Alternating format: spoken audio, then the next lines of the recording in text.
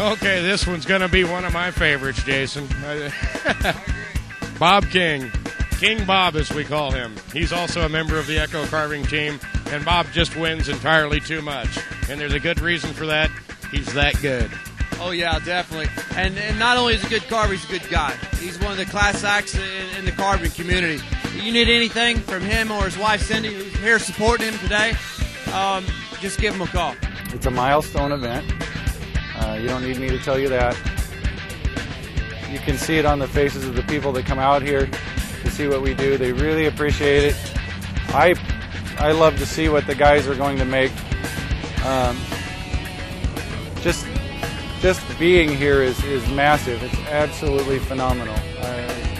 Words can't describe how I feel about it.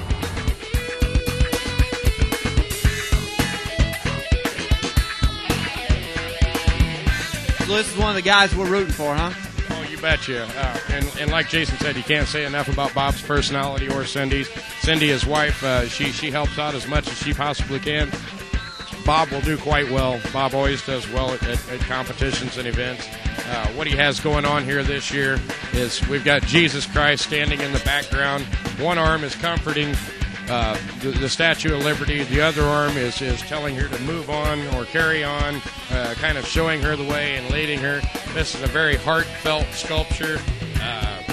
The proportion, the anatomy, the degree of completion, the degree of difficulty, the theme, he's nailed this all the way around the block. He's going to be a hard sculpture to beat. This piece is going to be difficult to beat. The design was something I'd come up with a couple of years ago. I'm typically known for doing something that's just way out of context from what I've ever done before. I like to try new things. And I enjoy the look of the sculpture. The whole concept is fun to me, near to my heart.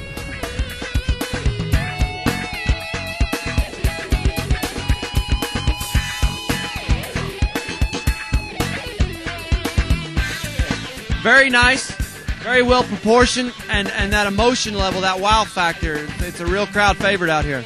Yes, and it does view well from all angles, even from the backside. Looking at Christ from the backside is very impressive.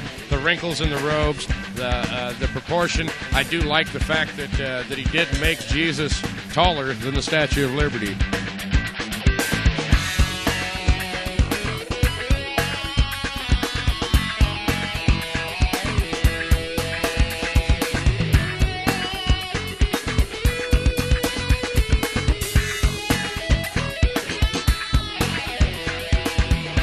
Feeling it's really hard to explain. It's like, man, it's done, and that's it. And it's actually kind of sad,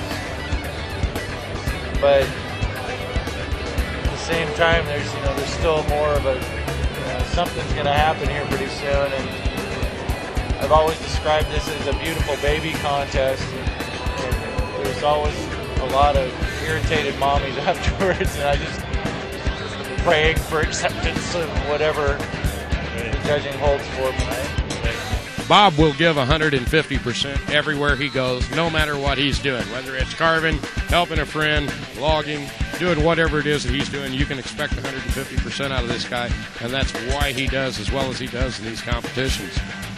And our last one, Bob King is our engraver on this. He is from Edgewood, Washington.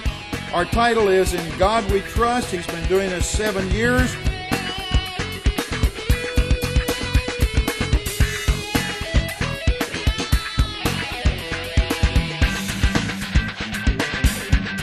We all felt like we were number one. That's why we're here, because we're proud of what we do. I can't help that. I want to be on top forever if I can, but somebody's got to win.